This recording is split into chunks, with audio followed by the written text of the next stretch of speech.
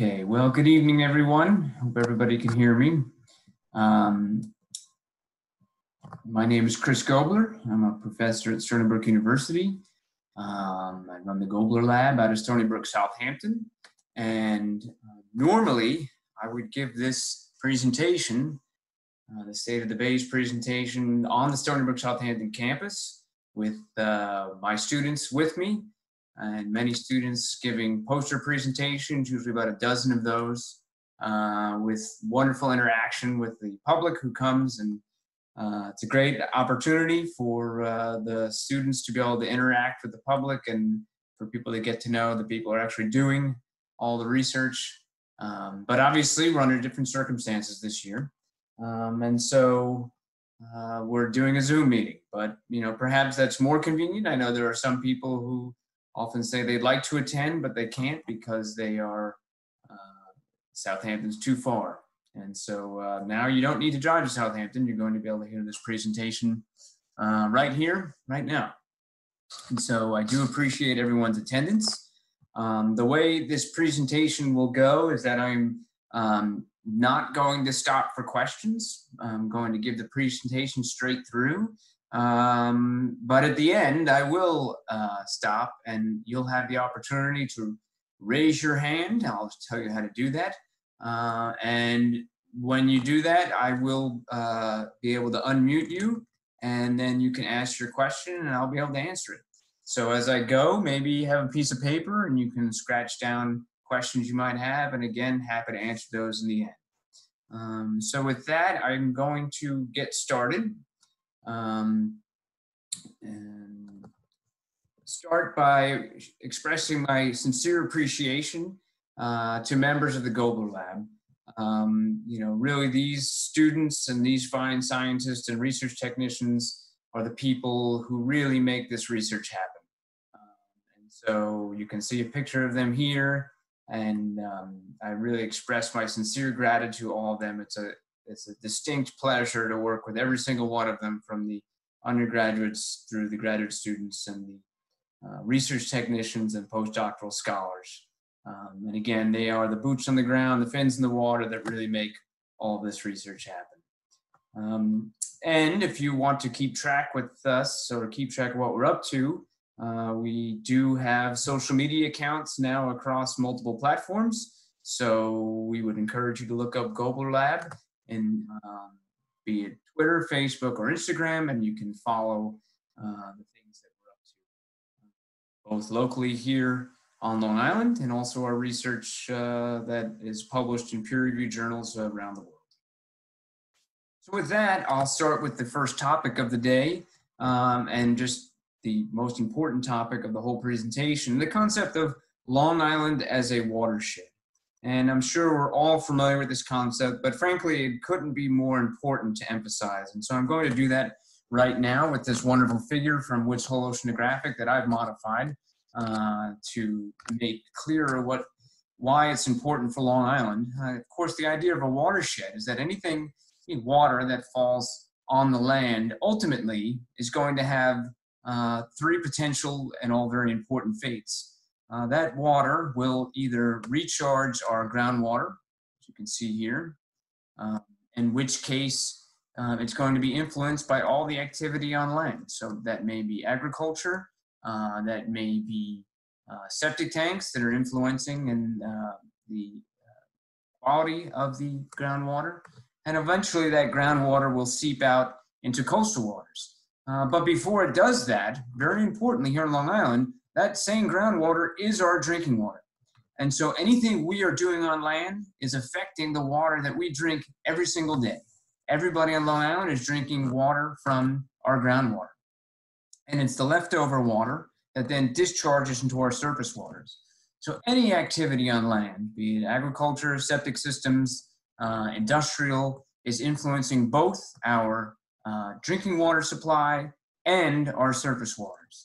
And as I'll try to emphasize throughout the presentation, they all have important consequences for us here on Long Island. If we look at Suffolk County specifically, and we see how this county has changed over the last century or so, you can see the enormous population growth through the 20th century into this century.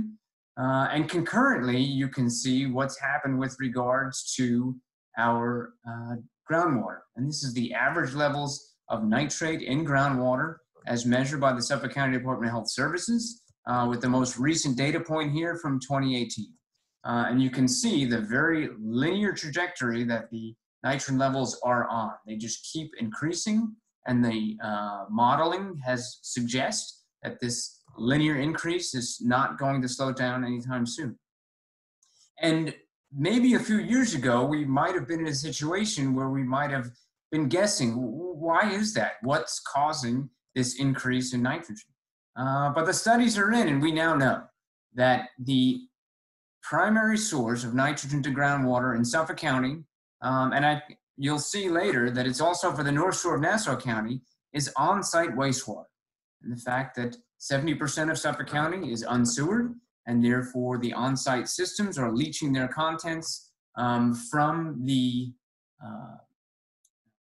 individual systems into our groundwater. There is a contribution, of course, from fertilizer, but it's smaller compared to what's coming from wastewater. Of course, it varies from system to system, but by and large, it's about, on average, for Suffolk County, somewhere around 60 to 70% of the nitrogen in groundwater is coming from these on-site wastewater systems. And of course, we know that, as I introduced with regards to the watershed concept, this excessive nitrogen is having effects in our coastal waters all across Long Island, from Montauk all the way out to New York City, of course. And so what this map shows is data from 2019, and that's what the State of a Bay's address really is about, is sort of reviewing what happened the year prior and then talking about what may be happening in the future. So this is a map that indicates the occurrence of either low oxygen conditions in the blue, all across Long Island, or harmful algal blooms, which are all the other different colors, except for the yellow, which are fish kills. And I want to emphasize these are all events that occurred in a short period of time, essentially between May and September of 2019. And you can see, really, there was not a major water body across Long Island that was not affected by either hypoxia, harmful algal blooms, or both. And we know through the years the effects that these things can have on various fisheries and shellfisheries and important critical habitats such as seagrasses and wetlands and even fisheries like the winter flounder, for example. Won't go into the details on that today. I will now, though, however, talk about these harmful algal blooms, which can be broken up into essentially two different classes. We have harmful algal blooms that occur in surface waters that make biotoxins. As you can see here, Alexandrium, Dinophysis, blue-green algae. I'll talk more about all three of these. And these are a threat to both public health and even to our pets. And then a whole other class of harmful algal blooms are thankfully not a threat to human health. However, they are dangerous and actually, frankly, lethal to many of our important fisheries and shellfisheries here on Long Island. And during the last decade, there's been a series, as you can see here, of publications that essentially have established that high levels of nitrogen will lead to these harmful algal blooms either being more intense or more toxic. Many of the toxic compounds themselves are nitrogen-rich molecules, and the research that's been done both in Long Island and across the world, frankly, has established the link between high nitrogen concentrations and high levels of toxins. Now, this is research, as you can see, that's been done over the last decade, but as I told you, I want to really emphasize 2019 is the most recent results that we have. And so let me give you an example. For example, some experiments that we did in a place called Conscience Bay. So this is an area in the North Shore of Long Island, not far from Stony Brook. We did experiments, you can see, during June, July, August, September, very simple experiments where we took bay water, we did nothing to it, or we added nitrogen or phosphorus or both compounds.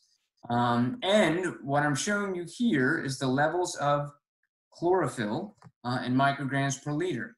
And the EPA and NOAA would both tell you that above 20 micrograms per liter is what is known as the eutrophic threshold for coastal waters. And what the results show is that, with the exception of June, during the months of July, August, and September, adding more nitrogen led to a doubling, or in some cases a tripling, of the amount of chlorophyll in the water. And going from the level that really you don't want to go above to a level far above that, and a level that we know will cause further impairment of water bodies. Now this is Conscience Bay, but I can show you the same data set essentially from Sag Harbor. Again, we did the same month, same experiments, and frankly the same results. I skipped over nitrogen and phosphorus, but the fact that the bars look the same here and the last experiment shows you that the outcome of going from the level you don't want to exceed to a level far beyond that is driven by the addition of nitrogen. And it even occurs in freshwater bodies. We've done this for years, but just again to show a 2019 example, here's an experiment in Lake Agawam in Southampton, adding nothing. Here's the initial levels, the control levels, adding nitrogen, phosphorus, elevating temperatures. And I think it should be clear to everyone, it's the addition of nitrogen that led to an increase in the levels of blue-green algae, specifically also known as cyanobacteria, in this experiment. So these results are not new. We've had these year after year. I'm just, again, showing an example of what we saw in 2019, and I'm sure we'll see the same thing this year, just like we've seen every single year.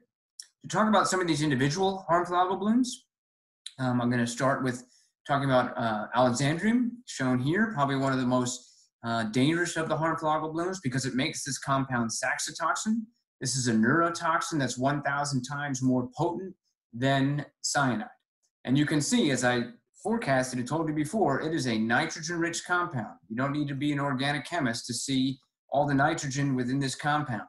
And again, when you add more nitrogen to these cells, they make more of this compound. This organism is widespread across Long Island. It's led to closures of shellfish beds through the decades, more than a dozen sites. It also led to the die-off of hundreds of Diamondback terrapin turtles. That was published on 2017.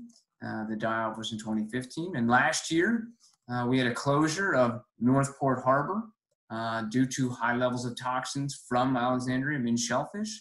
And we also had a closure in the Peconic Estuary in both Terry and Meeting House Creek. These are, neither of these are first-time events. These are repeat occurrences in these particular estuaries. Another toxic algal bloom that we have on Long Island is Dinophysis. It makes oxidaic acid, not a nitrogen-rich compound, but this organism itself is more responsive to nitrogen probably than any of the other harmful algal blooms. Teresa Hattenrath published on that twice in 2015 in both Limnology Oceanography and the journal PLOS One. This organism, again, is widespread across Long Island.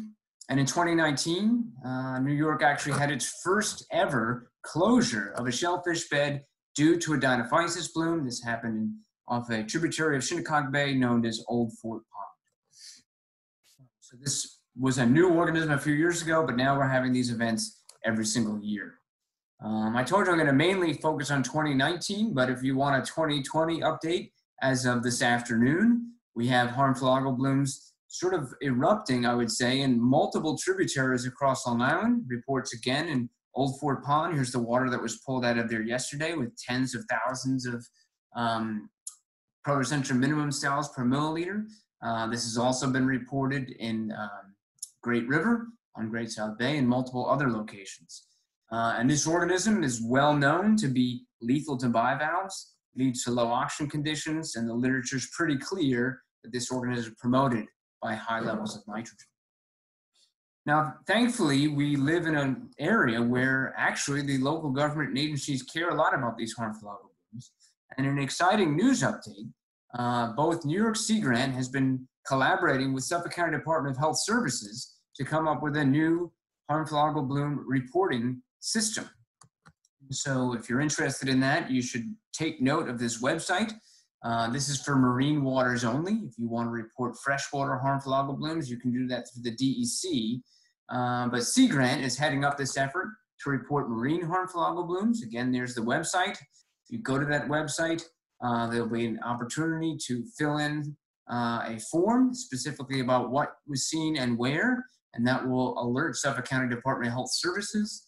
And frankly, my lab collaborates with them. So we'll work with Suffolk County Department of Health Services to look into what might be driving that harmful algal bloom.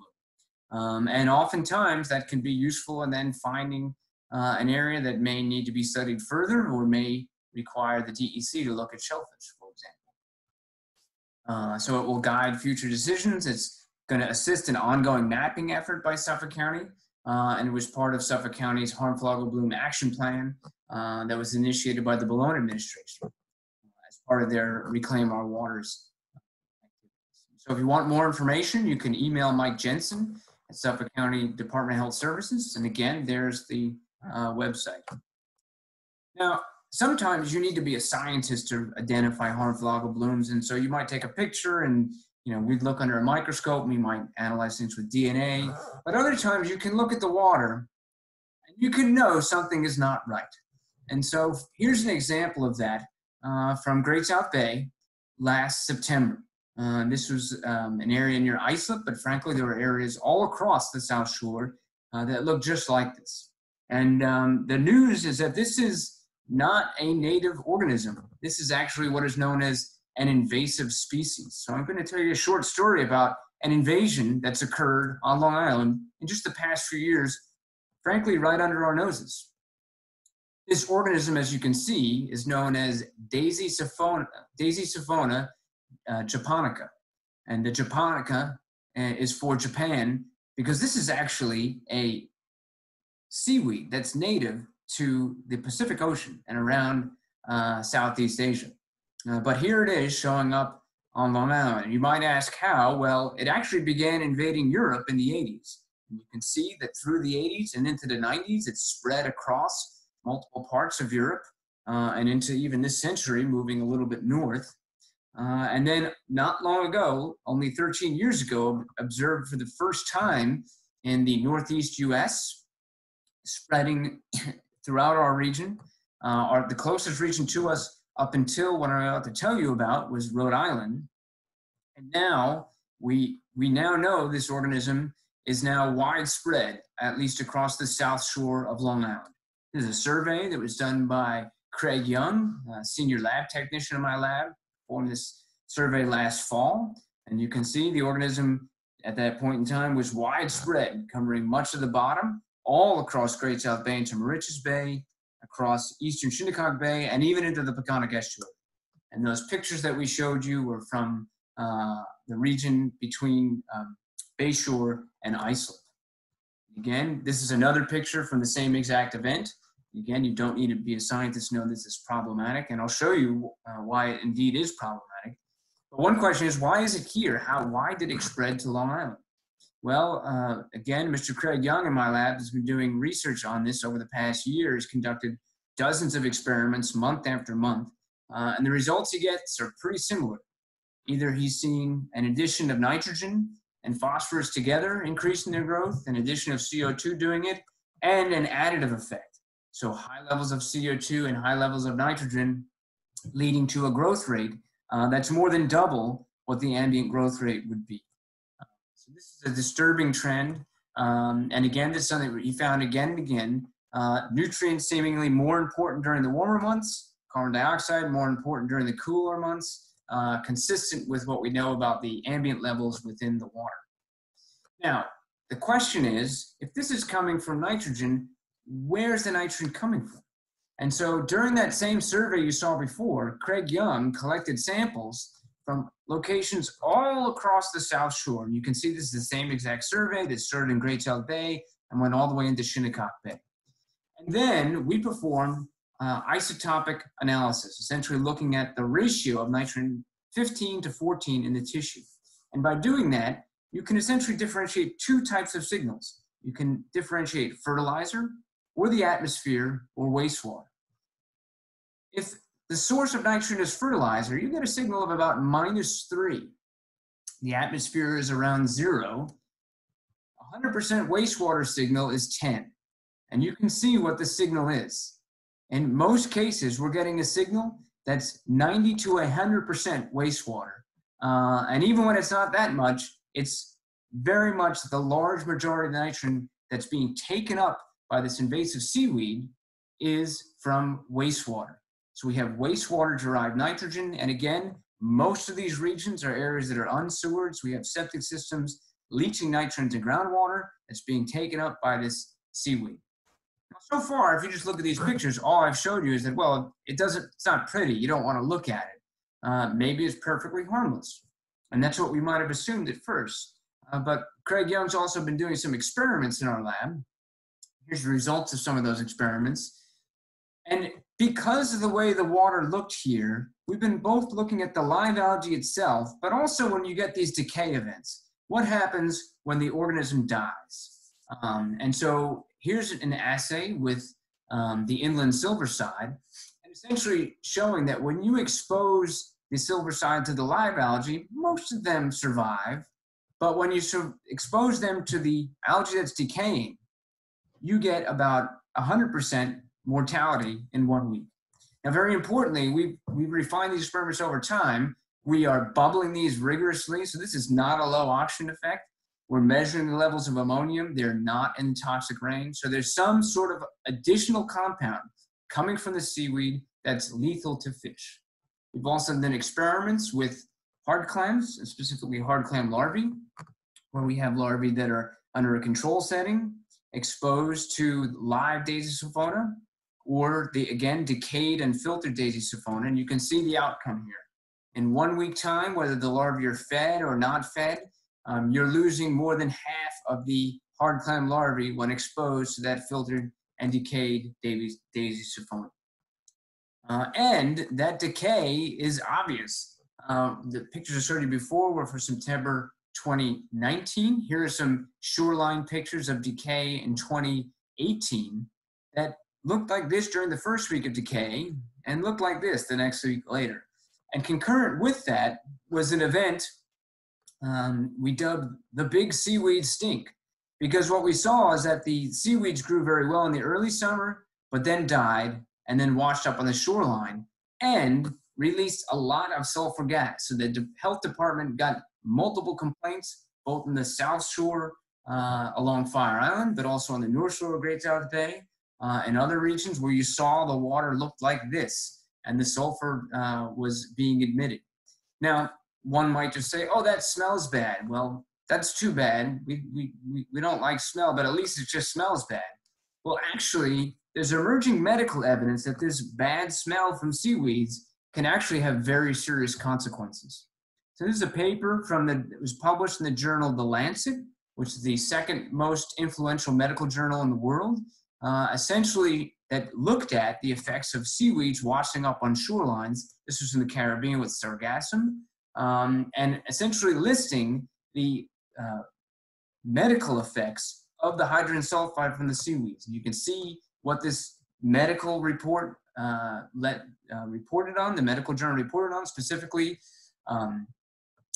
You can see here, hypoxic pulmonary and neurological and cardiovascular lesions, irritation of airways, headaches, memory loss, and you can see here, an 8-month period in the island of Martinique, there were more than 8,000 emergency room cases of people with acute exposure to sulfur from these seaweeds, with at least 3 patients being admitted to intensive care. So while sulfur smells bad, there are well-known consequences from them. And similarly to this, for example, in Europe, there have been reports of both animals and people dying from exposure to sulfur gas from seaweeds. So seaweeds, normally aren't a big problem, but when you get a large overgrowth and they wash up on shore, there is a health concern. And so just wrapping up this section on Daisy-Sophona, we now know it's widespread across Long Island. It's being driven by wastewater-derived nitrogen and also carbon dioxide. We know that the decaying Daisy-Sophona results in mortality of both larval fish and larval shellfish. And we know that the Daisy-Sophona is a public health. So this is what I would call a new harmful algal bloom for Long Island. Moving out of marine waters, we know that freshwater systems in Long Island are also vulnerable to harmful algal blooms. And here is a picture of one. This is Lake Agawam in Southampton. You can see the green water contrasting with the blue ocean water. And this is just really emblematic of multiple systems like this across Long Island. So I'll show you momentarily. We worry about these organisms because they make compounds like microcystin, Before it was called microcystin. The official first name of microcystin in the scientific literature was called fast death factor. And then it was renamed in the 60s microcystin. You can see here again, this is a nitrogen-rich compound. It's loaded with, it depends on the conjure you have, but some conjures can have up to 10 atoms of nitrogen per molecule. So again, you get the effect, more nitrogen allows the organism to make more of these toxins, very well established in the literature. And this is a slide from the Environmental Working Group, essentially showing the potential short-term and long-term health effects associated with microcystin. And because of these health effects, that's why the EPA now has advisory levels for microcystin and also the cyanobacterial toxin known as cylindrospermopsin. And you can see a very low health threshold level for microcystins. This is for drinking water, but they also have regulatory limits for recreational waters as well. Of course, we don't drink our lake water in Long Island, but we do recreate. And we like to bring our pets to areas to recreate, and that's a concern. This paper by the CDC, published not long ago, reported on hundreds of cases of dogs being poisoned by blue-green algae. And we know this has happened on Long Island. The Department of Health, New York State Department of Health, recorded a dog death in 2012 due to blue-green algae, and the Suffolk County Department of Health has responded to dog illnesses on an almost every year basis, at least once, due to freshwater blue-green algae blooms. And last year in particular was particularly deadly across the United States for dogs with regards to blue-green algae. In fact, there was 1 week last August where there were 10 dogs that died in 4 states across the United States. So this is a serious issue for pets and specifically for dogs. And it's a nationwide issue. The Environmental Working Group put together this national map of blue-green algae, and you can see when it comes to New York, there are many places that are being reported on. And you might think we have many blooms, and we do. But I can also say we've got a Department of Environmental Conservation that is vigilantly tracking these blooms starting now and going to the fall. And in fact, they track them in every single county in New York. And if you look at every county across New York and you look at all the data, what you end up finding out is that in 2019, there were more blue-green algae blooms in Suffolk County than in any other county across the entire state. And this is a trend actually that has been held, I would say, for at least the past 5 years. And probably more so even than the marine blooms, these blue-green algae blooms are promoted very strongly and directly promoted by high levels of nutrients. And it's both nitrogen and phosphorus, and that's why the EPA calls for what they call dual nutrient criteria for freshwater bodies to control these harmful algal blooms. We often would think of them as being promoted by phosphorus, but we now know that nitrogen, particularly the types we have here in Long Island, that are what we call non-diazotrophic. They don't fix their own nitrogen, and therefore they're promoted by nitrogen. Beyond harmful algal blooms, our monitoring across Long Island by the Gobler lab in a collaboration with News 12 has looked at other water quality characteristics from places from Montauk all the way out to Nassau County. And for 6 years was reported on the Thursday evening weather forecasts starting in May and going to September. Due to the current restrictions, those reports will not start until July 4th this year, but we do look to restart those. And in doing that, one of the things we've really focused on is the occurrence of low oxygen. Low oxygen can occur when you have the overgrowth of phytoplankton that then break down and results in the consumption of oxygen and the production of CO2. But that oxygen consumption is what the DEC worries a lot about in marine waters. And that's why they have a standard where they don't really want to see the levels below 4.8 milligrams per liter, and they never want to see them below 3 milligrams per liter. And in our monitoring for News 12 all across Long Island, what we've actually seen is that many of the locations we're monitoring actually don't make that DEC standard. And so, for example, you can see the data here. On average, across 5 years of sampling, we had 17 sites that we monitored that fell below that 3 milligram per liter threshold, another half dozen that fell below the 4.8 milligram per liter threshold, and then 7 that we were monitoring that stayed above it the whole time. But we know that these low levels of oxygen have consequences. We're familiar with the very famous fish kills that happen in places like Riverhead and the Shinnecock Canal, and almost back-to-back years with literally millions of fish expiring. And last year was no exception. In fact, we had an odd week towards the end of August last year where there were 3 individual fish kills on Shinnecock Bay. You can see the fish here, mostly bunker washing up on shore, but there were other bluefish and snappers also part of these fish kills as well. And recently, my graduate student Stephen Tomasetti and I published a paper in the journal Science. It's actually published just last month. And what this paper pointed out is that both, well, in New York, but really across the United States, the policies that exist for the levels of dissolved oxygen and pH are actually leaving our fisheries more at risk than we would suspect otherwise. I don't have time to go into all the details of this paper. I encourage you to look at it. It's, I believe, open access. Again, it was published on April 23rd. But we do list a series of actions that can be taken to modify existing oxygen and pH policies that would have the possibility of reducing the occurrence of fish. And of course, we're familiar with the idea that beyond the fish kills, we know that last November came a very unfortunate event whereby the scallop fishery essentially collapsed in the Peconic estuary. There was almost no harvest whatsoever, which is very unfortunate. This is an iconic shellfish for New York and for Long Island. It had collapsed due to a harmful algal bloom in the 1980s and 1990s.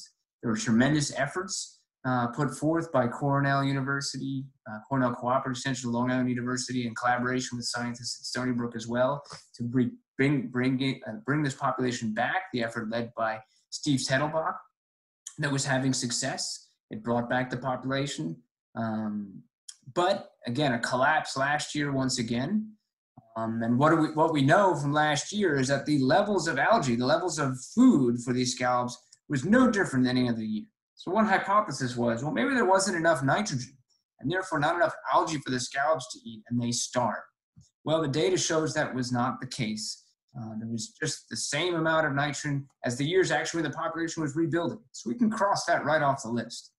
We do know from our monitoring that last summer, the Great Peconic Bay got hotter than it had in any year, at least going all the way back to 2014, not a super long record, although we know that today is much warmer than it was, say, in the 70s and 80s.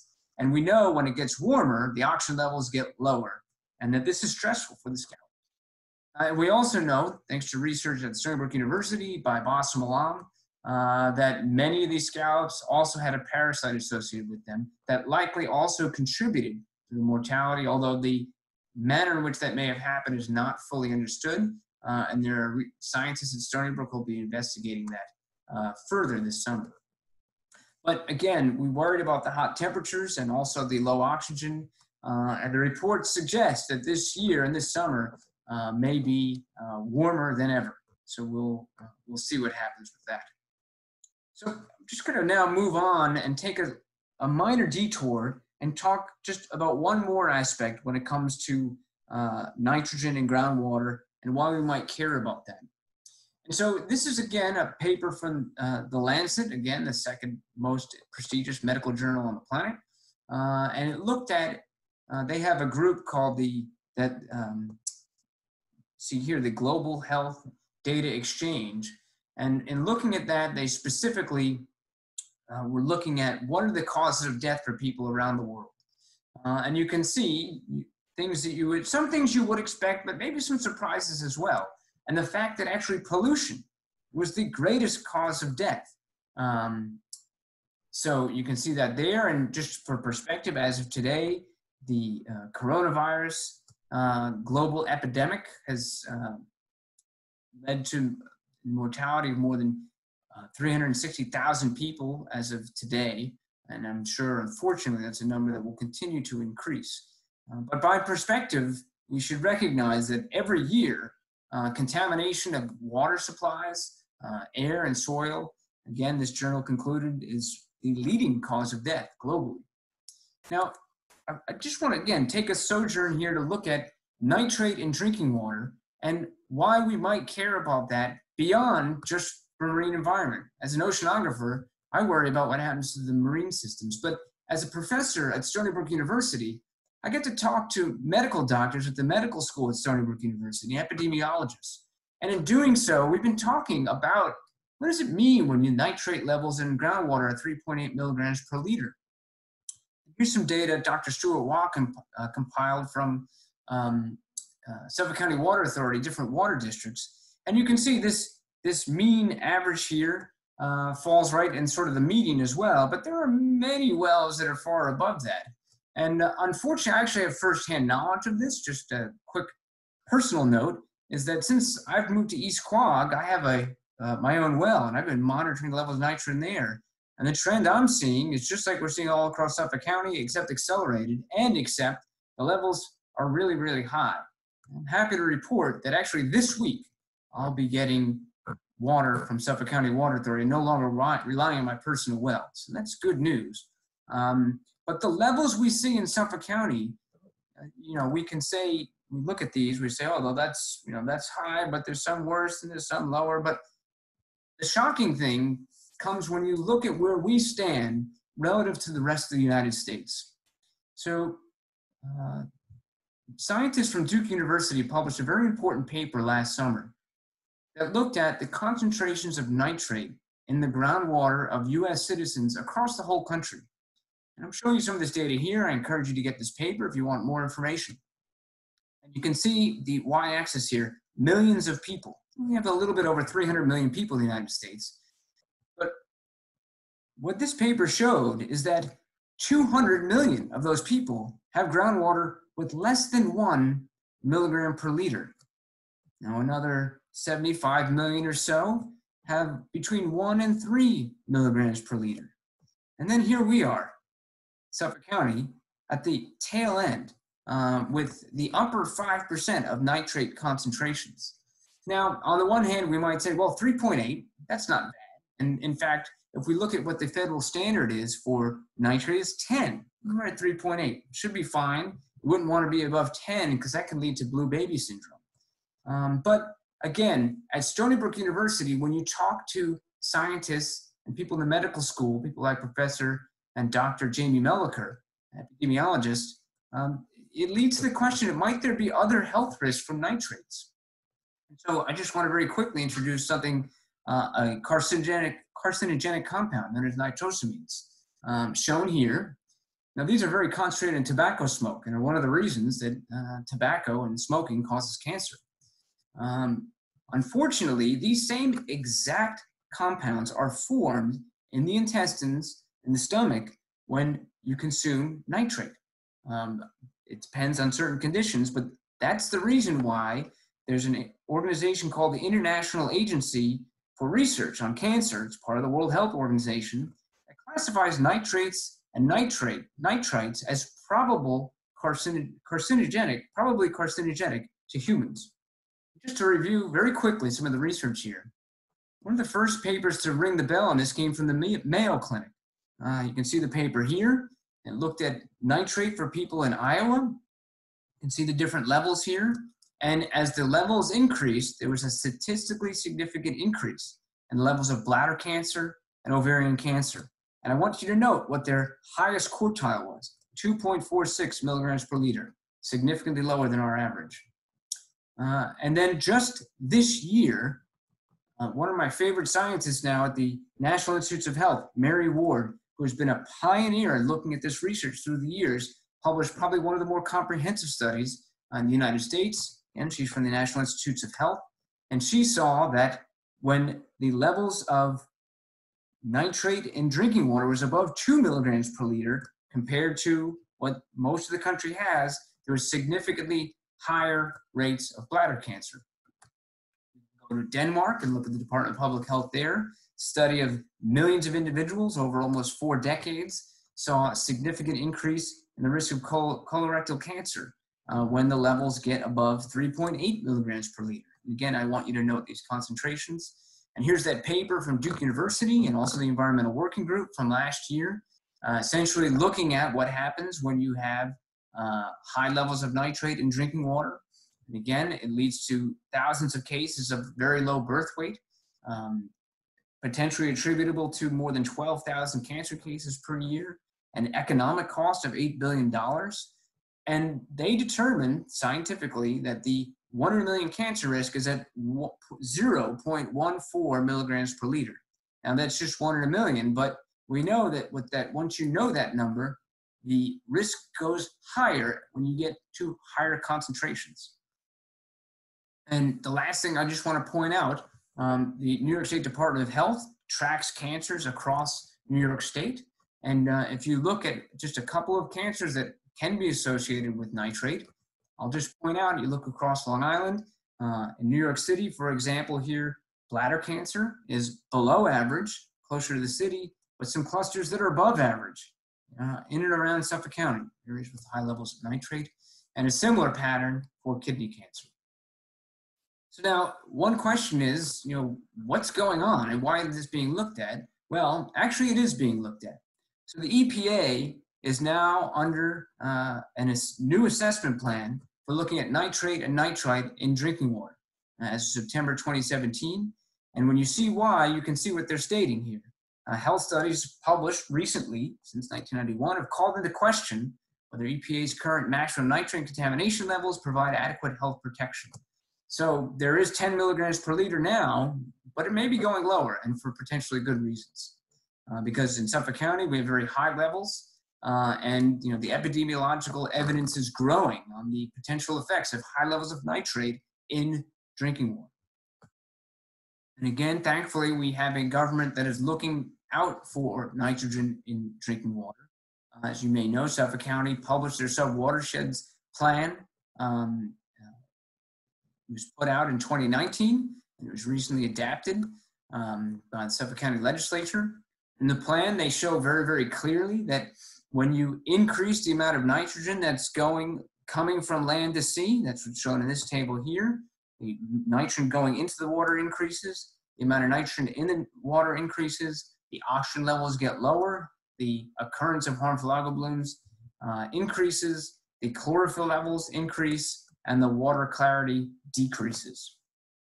And that's why this plan uses that science and identifies regions for upgrading septic systems. Again, on-site septic systems, what treat the wastewater for more than 70% of homes across Suffolk County.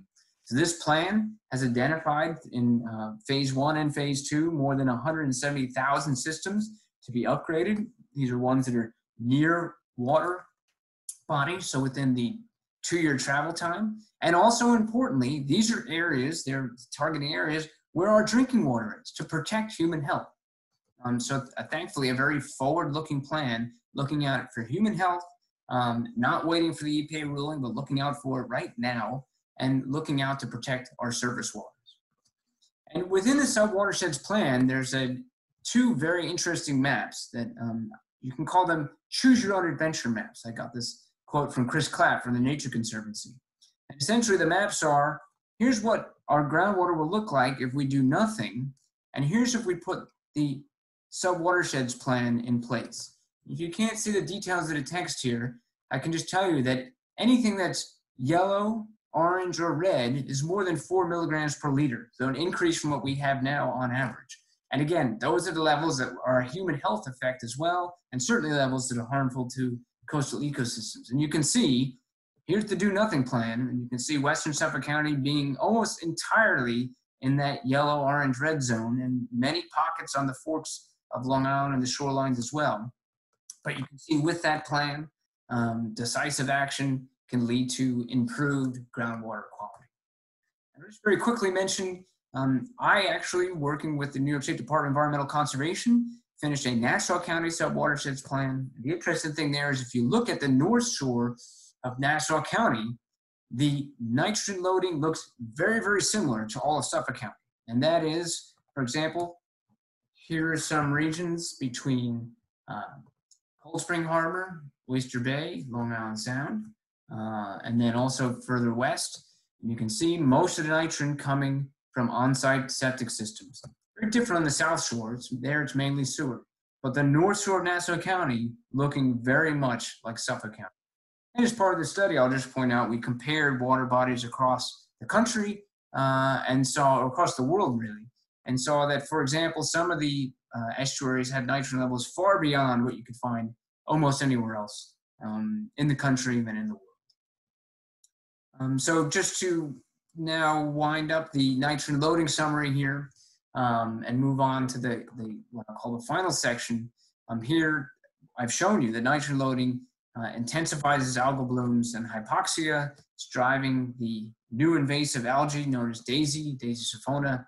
And this is a threat to aquatic life, public health, and our economy. And I haven't dwelled on climate change here, but if we did, you'd know, and I would tell you that as climate change accelerates, these threats will intensify. But again, thankfully, we do have policies in place to try to deal with these things and try to transform our coastal ecosystems from the current state where our fisheries are in decline, our habitats are in decline, to a state where habitats may hopefully begin to recover. And think about how we're going to deal with, you can see here, the 500,000 septic tank question for Long Island. It's 360,000 for Suffolk County, but as I showed you, Nassau County is in the same boat, maybe to a little bit lesser extent. And again, the problems we're having is because the existing systems we have allow their nitrogen simply to leach right into the groundwater. Several years ago, 4 or 5 years ago, Suffolk County passed Article 19, which approved multiple what we call innovative and alternative on-site wastewater treatment systems that reduce nitrogen to very low levels. So anybody now can install any of these systems in their home. In fact, Suffolk County has a grants program where you can get a grant to install these for little to no cost. And if you live on the some of the eastern Long Island towns, you can get additional grants to fund these sorts of installations. At Stony Brook University, I run the New York State Center for Clean Water Technology, where we're also working on this issue. And we have a goal we call 10, 10, 30. And that is we want to create on-site septic systems or have on-site septic systems for Long Island that get nitrogen levels below 10 milligrams per liter, that cost less than $10,000 and will last at least 30 years. And our first foray into doing this is something we call nitrogen removing biofilters. You can see the concept here. Essentially, it's an add-on to existing septic systems. They're fairly simple in design.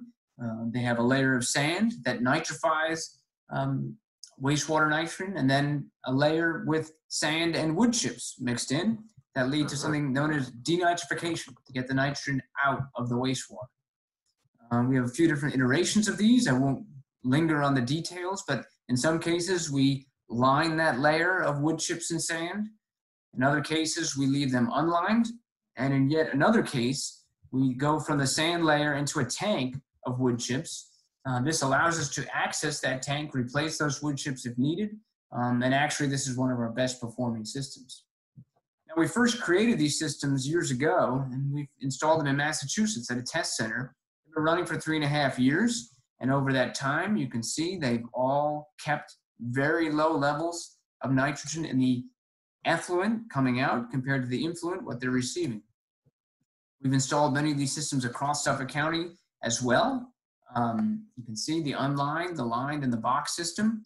And in nearly every single case, we're getting nitrogen levels that are below that goal of ours of 10 milligrams per liter. And almost always below the county standard, which is 19 milligrams per liter. And we're very proud of the fact that compared to commercial systems, our systems are actually performing better and outperforming those other systems. So we've only been at it since 2015, but since that time, we have developed these systems that are getting nitrogen levels lower than commercially available systems, and we think that's going to be very important in the future.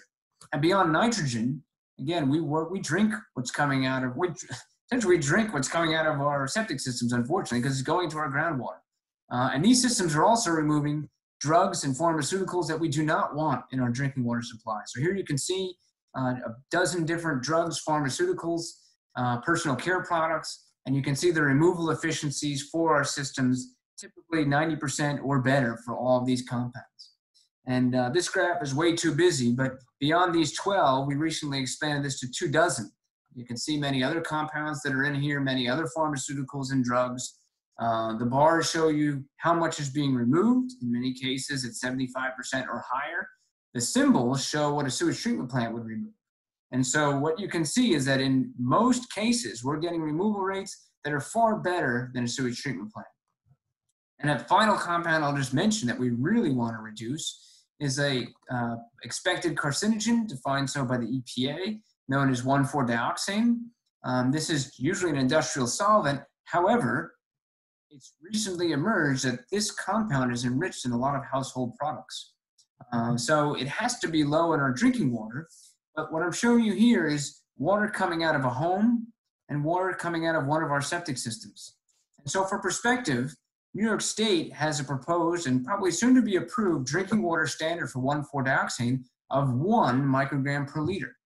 And so what you can see is that the water coming out of homes are usually above that, mainly because of household products, but that our systems are getting the levels far below that. And actually that was surprising to us because this is a very difficult compound to remove. You get almost no removal from a wastewater system, but in our systems, we are consistently getting the levels down below a microgram per liter. So, and in other exciting news with regards to these nitrogen removing biofilters, we're getting our installation costs down. We're starting to get into the ring. We're not at our $10,000 goal yet. That's still our goal, but we're not there. But we are getting in the range of some other commercial systems.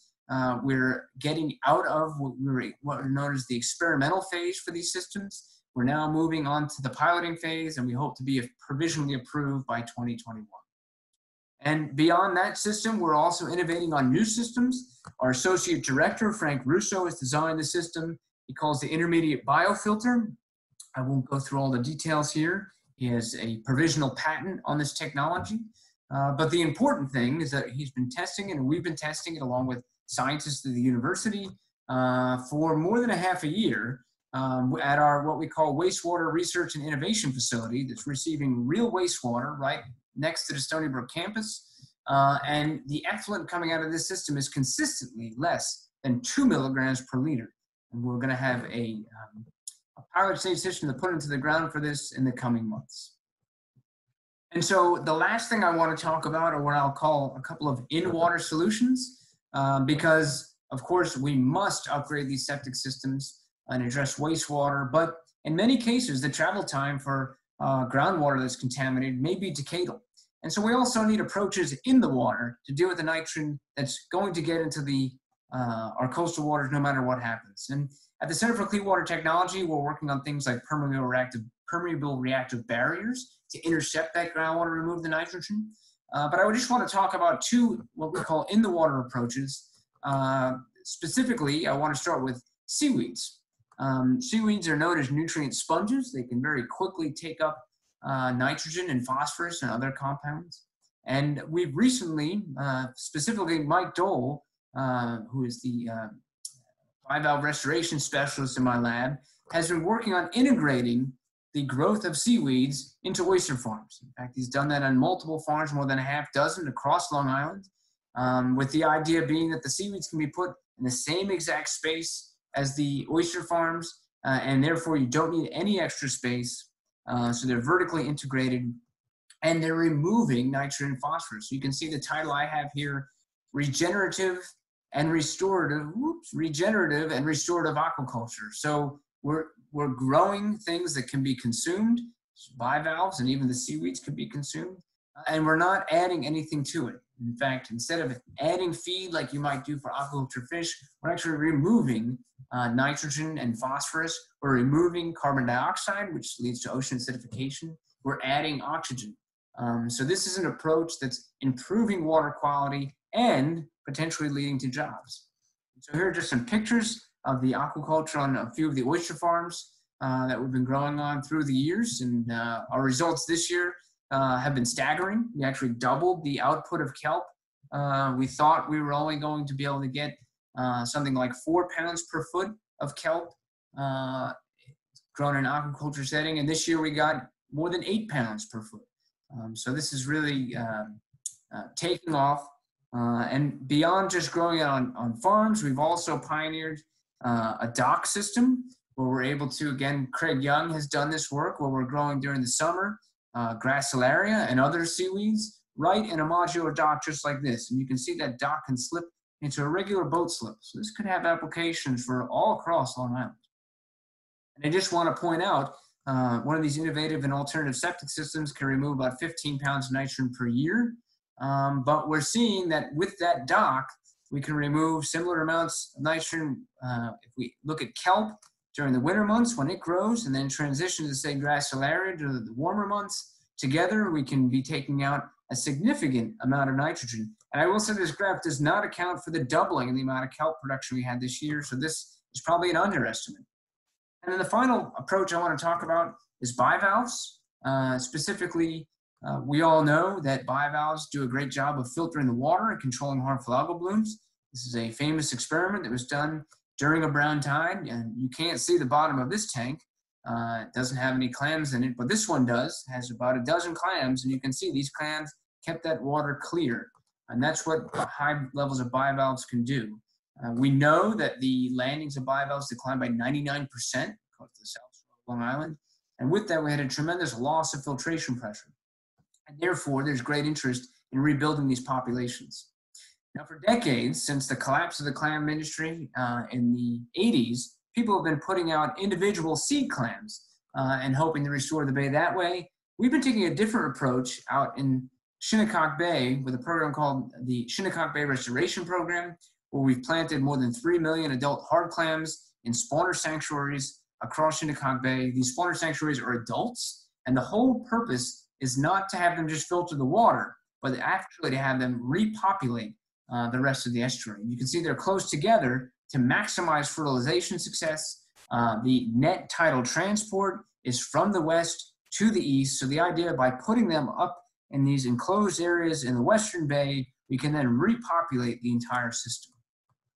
And the results of this restoration effort have been astonishing. We began in 2012, and what I'm showing you here is the change in hard clam landings since that time. The dashed line just shows that this is a provisional number, but the landings have gone up enormously over time, more than 700% increase. And these landings are specifically of small clams. I won't belabor the details here, but we're seeing an emergence of small clams coming, we believe, from those spawner sanctuaries. You can see here almost a 1,700% increase in the landings of clams. Before our restoration project, you can see it was less than half of the clams being harvested were little necks. It's now almost 2/3 of those clams. So that means there's recruitment that's happened since we began our project. And when we look actually in the bay and the clams that are present, what we're seeing is over time an emergence of small clams repopulating the bay. And in parallel, we've actually seen an interesting, in the same exact system, as the clams have come back, this is the densities of brown tides since we began our effort. And so you can see the last 2 years were the only 2 years in more than 20 that there's been 2 consecutive years without a brown tide. In fact, this is a program that's now being replicated. We met with Governor Andrew Cuomo and discussed this program with him out in Southampton a few years ago. He liked the plan, and we have since begun to expand that plan to other locations all across Long Island. And quoting the governor, this is actually his slide and his quote, and he would say, "It's up to us to leave our world better, safer, healthier than we found it." And I couldn't agree more. So with that, I'm done, and I'll just wrap up mentioning that the mishandling of wastewater has been contaminating the groundwater of Long Island, that it's our drinking water supply, and has also been seeping into coastal waters, and that excessive nitrogen levels in coastal waters is a threat to coastal ecosystems, coastal economies, pets, and even public health. And again, we talked about the invasion of the harmful seaweed. I mentioned our science paper that the fish kills we're having may be in part due to policies that need to be adjusted. And I showed you the data about public health, the public health threat that nitrate is at the levels we see in Suffolk County. But I've also showed you that we do have septic systems now that can lead to significantly lower levels of nitrogen, as well as remove organic contaminants, including carcinogens, and that we also need other efforts, what I call in the water efforts, to restore our coastal ecosystems. So with that, I'm done, and I thank you for your attention. And with that, I'm going to try to work with my assistant, Mark Lang, and try to take on some questions. And so you should have an option, everyone. If you go under, if you click on participants, you should then see at the very bottom a blue hand. And within that, you could then raise your hand. And if you do that, I will unmute you and then answer your question. So you have a first question here. I'll look to take that. We have Chris Gonzalez. Chris, let's see here. Go ahead. Hi, should the ordinary consumer take steps to filter their drinking water until the state standard for nitrates in the water is reduced? Well, I think it's a very good question. And I think it really depends on what the nitrate levels are. And, you know, again, there are many places where the nitrate levels are low. And again, this is emerging data. So, you know, we're still working with medical scientists on how to best interpret that data. But, you know, certainly having water that with lower levels of nitrate, if you can achieve that via filtration, I don't think there's a downside to that necessarily. Okay, I see a question from Paul Stacy. And let me see if I can get you unmuted here. Go ahead. Okay. I was a little bit confused about your comparison between septic systems and gracilaria removal of nitrogen. How do you equilibrate those two removal systems with each other? Yes, great question, and thank you for asking that. If it wasn't clear, it's a great question.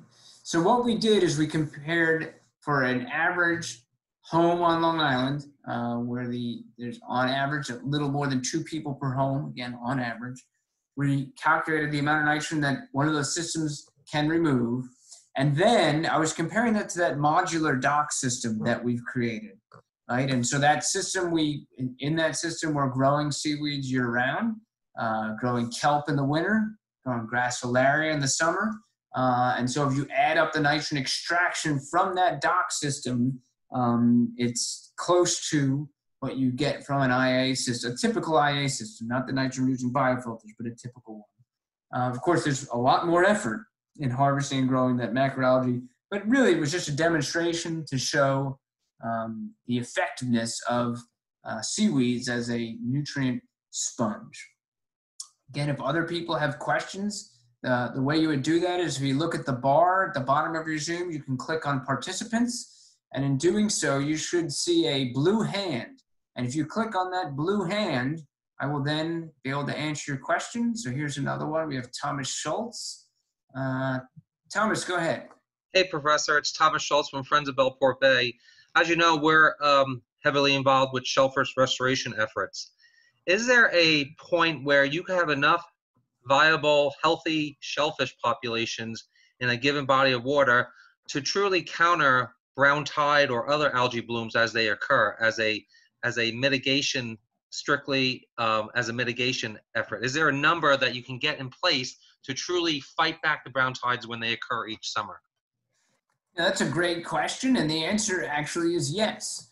And so when I worked with Governor Cuomo's staff to develop the Long Island Shellfish Restoration Program, a guiding principle that we used was we want to have enough bivalves to turn over the water column, essentially filter the water column in 3 days. That 3-day metric has essentially been shown that if you can do that, that's a level whereby you can keep those brown tides and other algae blooms under control. And so that's our ultimate goal. So we're not, so it's not a number of clams because it's also, well, it's a number of clams, but it's estuary specific, but that's the overall approach. Okay. Chris, I have a question that I got in the chat. Okay, go ahead, Mark. It was how are the atmospheric nitrogen deposition percentages measured that you showed in your pie charts? That's a great question. So when we look at atmospheric deposition, there are stations set up by federal agencies on Long Island and in nearby regions, and they're capturing what is known as both wet and dry deposition. So we can all grasp very easily the idea, well, it's raining and there's nitrogen in that rain, and that's going to be landing and getting into our water. But interestingly, there's also something known as dry deposition. So even on a day when it's not raining, there is nitrogen raining down on Long Island as well. And that's captured from these stations, these deposition stations set up by federal agencies. And those rates are then put into these models. So that's the answer there. I have, let's see, looks like I'm gonna unmute. We got Kamazima, Dr. Kamazima Louisa. Kamazima, so good to hear from you. Thank you, Chris. Thank you for a great talk.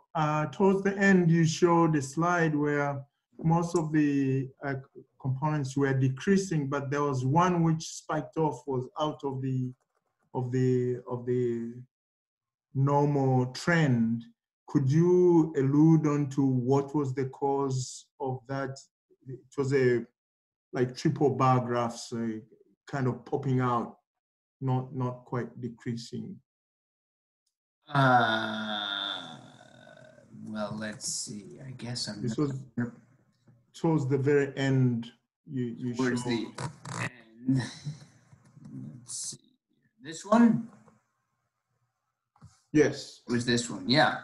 Good. That's a great question, Kamazima. Thank you for asking. Because I wanted to mention it. And so 26. And I have two things to say here, and that is, one, there is going to be year-to-year variability. And two, 2016 was a year where it was very warm in the spring, and therefore the system was set up to, that tends to favor brown tides, right? And so, I'll also just say that I'm not, I can't predict, and I don't think that we've seen the ends of brown tides necessarily. In fact, the brown tide could return.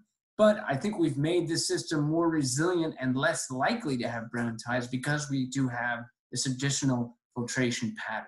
And so I think, just like in Kamazima, the equivalent here is just like hypoxia in Long Island Sound, where the trend, the size of the dead zone has been decreasing as nitrogen loads have gone down. But if you get a warm year, it could spike up. So I think it's sort of similar to that. Okay, thanks. Yes, thank you for your question. Okay, we have a question here from, let's see, Larissa. Unmuted. Working on getting that unmuted. Hi, as you've identified seaweeds to be solutions to remove nutrient loads in saltwater, are there recommendations for removal in freshwater bodies? That's a good question, and some options would be having aquatic plants that could take up nitrogen. Certainly all the watershed-based approaches are appropriate for freshwater bodies, so addressing septic systems. We have had success, for example, in East Hampton, a water body known as Georgica Pond. We use something known as an aquatic weed harvester to remove the overgrowth of seaweeds. That was very successful. So there are a few approaches. They're quite different than the marine systems, but they can be used for freshwater. Okay, I have Bob Moser. Hi, Bob. Yeah, hi, Chris.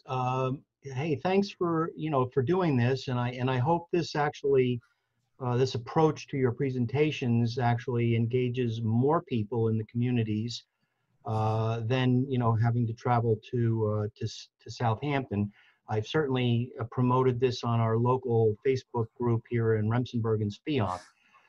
So I'd be curious to see how the response level is to this approach to it.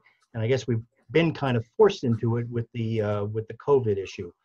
But my question is, I'm a hydrogeologist by profession, and I'm a person that's more interested in sort of passive systems than, not to say that something is highly engineered, but something that requires less O&M every year than the systems that have been proposed.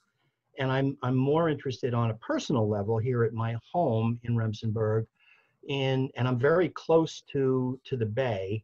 I'm more interested in a system that is more passive, and your concept that's been presented that involves a separate tank that contains the organic material, the carbon source for the denitrification that could be, eventually replaced as needed, coupled with an existing septic system, is of tremendous interest to me. And I'm just curious as to whether or not, there's an opportunity for me personally, as well as others, to be part of a pilot program, or in the long term, a program that would involve, a less, O&M intensive system than something more passive. Yeah, great question. And so we are in the process of installing these at different homes. And so I think I can talk to you offline about the details there. But again, right now it's in the piloting stage. And then once that's done, the piloting stage, they will be being provisionally approved. Anyone will be able to install them. But we are looking for places to install them, so we can certainly look into that and ask people if you wanted to volunteer. We could certainly look into that as a possibility. Okay, we have this question here from Colin Bennett. Go ahead, Colin. Hey, Dr. Gobler. So I want to know your personal opinion on if you think rhodophytes or chlorophytes are more effective at nutrient removal, and what you think would be a better solution for Long Island specifically. That's a great question. And I think, the honest answer is we just don't know, right? So that is, there just hasn't been enough research on, so we just don't know. It's a new topic. It's an emerging topic. The Long Island Nitrogen Action Plan has a bioextraction component, and that's begun to look at things like kelp.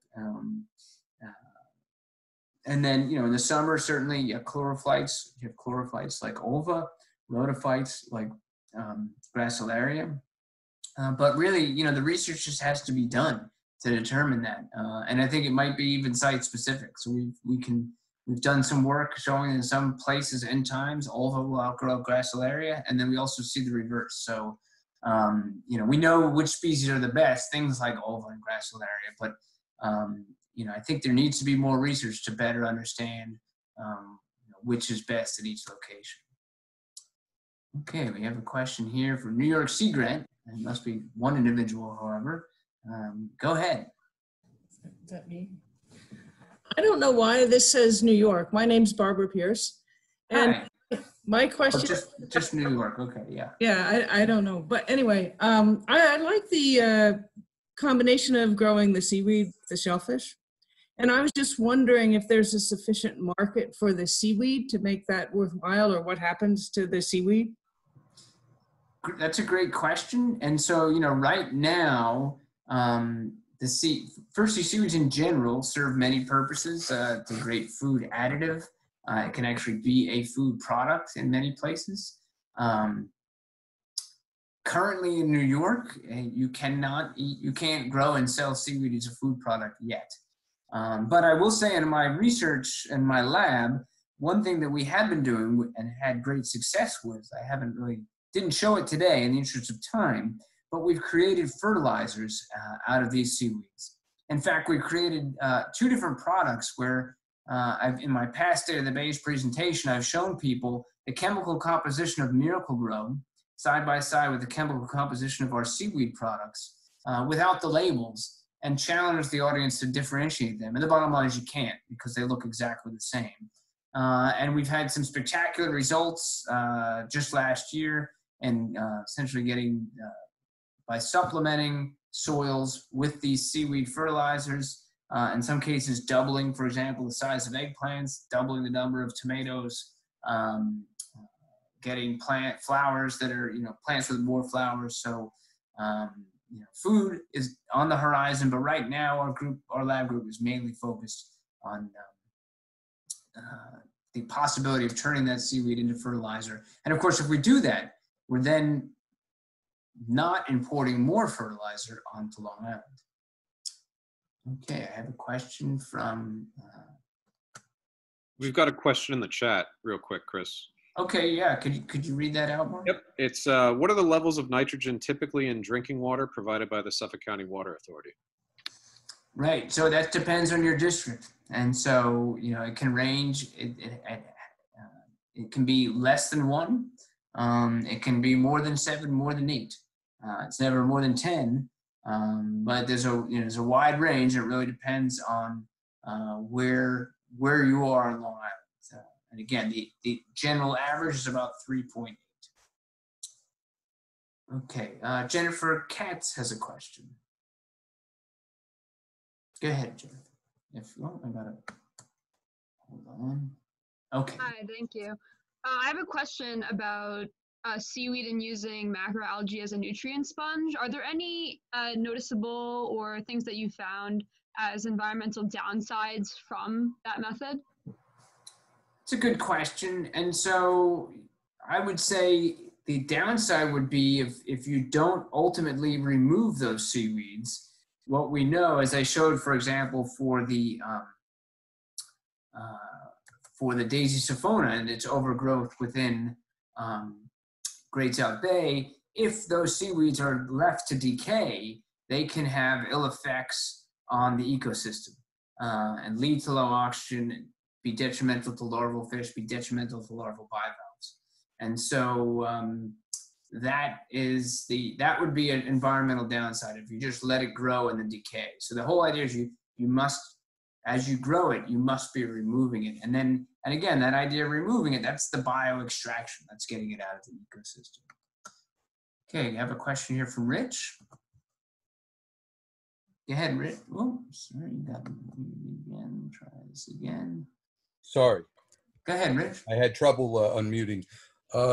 In terms of the sea level rise and the effect on the watersheds and the groundwater table, subsequently the sanitary systems, is that something that you have looked at or that you're going to be looking at in terms of possible increases in nitrogen due to those systems being impacted by the higher water table? Yeah, that's a great question, Rich. And of course, one I didn't mention, but yeah, certainly with sea level rise, that, as you 100% correctly pointed out, that raises the groundwater table. And when that happens, you can get the wastewater literally going then directly into the groundwater, and you get absolutely zero removal. And so that's something that's problematic and certainly is increasing. And of course, in the South Shore, all across the South Shore, the water table is very, very shallow. We learned that the hard way during Hurricane Sandy, all the areas that got flooded. And exciting news, the nitrogen removing biofilters have a very shallow profile. They're only about 3 feet in depth and can be modified to even more shallow. So those might be a good solution for some of those locations. Let's see here. Got another question in the chat. Great. It's someone, Julia reports that there's a lot of macroalgae in the bay north of Smith Point. It's unpleasant to kayak in. Can we borrow the mower in Georgica? Well, that would be a good solution potentially, but yeah, that particular region, it's downstream from the Forge River. The Forge River has historically had problems with both the overgrowth of macroalgae and then also the seasonal decay of those macroalgae. And so, there do need to be solutions. And the good thing about Georgia Pond is that it was an enclosed system. When you get into an open estuary, it gets more complex. And that's why really addressing the source is really the key to making, to solving solving the problems. Again, I'll just mention if anybody has any questions, if you go on the participants, you see the word participants on the bar, you can go there and then specifically raise your hand. And I have a question from Roger Toff. So Roger, go ahead. Oops, try once more. Hello, Chris. Yes, got you. There I'm you sorry, on the right button. Yeah, I just had a question with respect to Peconic Bay, saying that the levels of algae have been the same since 2004. Presumably that's by measuring chlorophyll. Yet at that same time, we've had blooms that are harmful algae. We've had algae which are not edible to shellfish. Have you noticed at all at that period of time, from 2004 to the present, that the type of algae have been reduced in size, or has there been any change in the composition of the general non-harmful algae? That's a good question. And so in general, we haven't seen a lot of change in the size. The data I was specifically referencing was actually since 2014, not 2004, because we started chronically monitoring there. But if you took the Suffolk County data, you'd find the same thing. If you look at the size fractionation over that time, it doesn't look like it's changing too much. Now, there are, of course, some what we call stochastic events like rust tide blooms, contaminating polyfucoides, in which case the chlorophyll levels get very, very high and the levels of chlorophyll get skewed, but those are occasional. They were more intense a few years ago. They're a little bit less intense now, but from both microscopic examination and the size fractionation, if we compare the period where the scallop population was rebuilding in the last decade plus to last year when the population collapsed, we cannot find any specific differences. Okay. Got another question in the chat. Okay. Someone missed the point about the residential nitrogen removing septic systems. Did you say new, less costly systems have been approved by local municipalities? So currently, well, firstly, in Suffolk County, it's the Suffolk County Department of Health Services that approves what types of systems can be installed. And to date, they've approved about 6 nitrogen removing on-site innovative alternative on-site septic systems. All to be approved, they had to have demonstrated that they can reduce nitrogen to below 19 milligrams per liter over a 1-year piloting phase, and they've done that.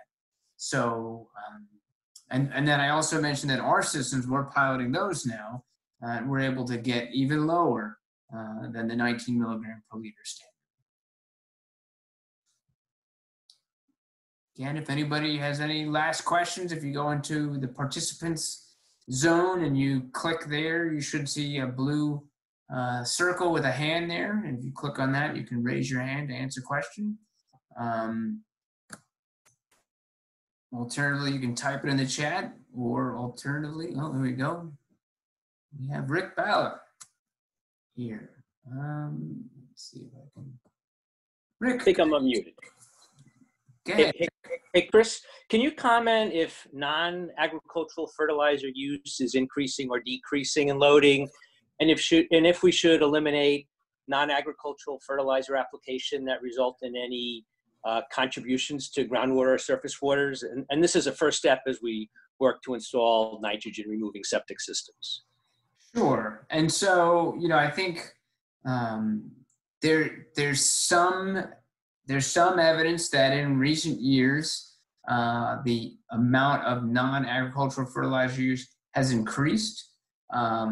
That maybe wouldn't be surprising, given that, I think the story that I would tell is that, of course, growing up, everyone mowed their own lawn and took care of their own lawn and judiciously used fertilizer because they had to pay for it, and they were buying the bags. And now that many people have lawn services, and those people make more money if they put down more fertilizer. So it's sort of anecdotal, but that would say fertilizer levels are increasing. And also, to your point, beyond the wastewater, wastewater is the most important source of nitrogen in most watersheds. Fertilizer is almost always second, and there are some where fertilizer is the most. And so certainly, the idea of being able to very quickly address fertilizer loading by changing a policy would have probably a widespread effect. It's going to take time. It's going to continue to take time to approve and install these on-site systems. So it's possible that a change in the law all at once could be equally effective, at least over the short term, in addressing nitrogen loading. So that's a good point, Rick, and I'm glad you brought it up. Okay, well, I think we're at the... We've got one more question in the chat here, it looks like. Sure. It says, currently Suffolk County Department of Health Services has a backlog for home well testing out of the tap. Does your lab perform these tests, and where is the source for tests for the test element, including emerging contaminants? Any sources that are better? Yeah, so, there are labs. I wouldn't, right now, I'm not going to recommend my lab. We're a lot of restrictions due to COVID concerns, and we're just sort of restarting. But there are different analytical labs out there. I can think of, for example, Long Island Analytical, PACE Analytical Labs that are on Long Island and do groundwater testing. So they would be, again, PACE Analytical and Long Island Analytical would be alternatives to Suffolk County Department of Health. Okay, so with that, I am going to say thank you to you all. I very much appreciate everyone's attention. I'm excited to see how many participants we had today and this evening. I hope the presentation was useful. And if people have questions down the road, please don't hesitate to reach out to us. Encourage you to keep track of what the Gobler Lab is up to. And, you can track us on social media. I'll just finally point out once again, you can track us on Instagram or Facebook or Twitter. I appreciate your attention. And with that, I will say good night, everyone, and thank you.